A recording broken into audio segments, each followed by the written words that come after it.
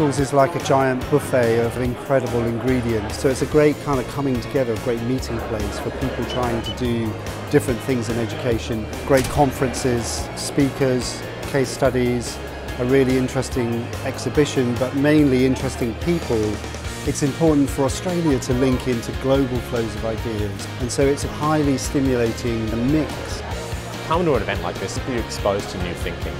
How in 1 or 2 days can you really find out what are the cutting edge trends in education, what does this mean for pedagogy, and do that in a really time efficient, engaging, energising way, and do that thinking about what that's going to mean for your school.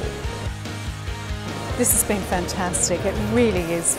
It's important for both the technology providers and the teachers to come together so that we can actually understand what their specific needs are, and we can have those open, frank discussions about what the future is going to look like and what they're going to need in the future.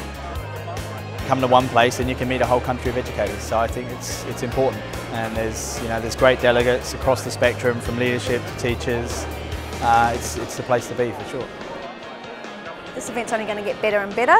I think it's going to get bigger, and so for us we really see FutureSchools, future with Polycom.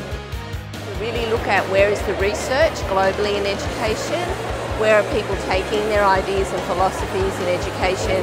From a professional development point of view, we're being engaged, we're actually being influenced, we're also able to contribute. It's important, even vital, to come to events like this because technology is in a constant state of flux. It's so integrated in what kids do. You have to attend conferences like this because things are changing all the time.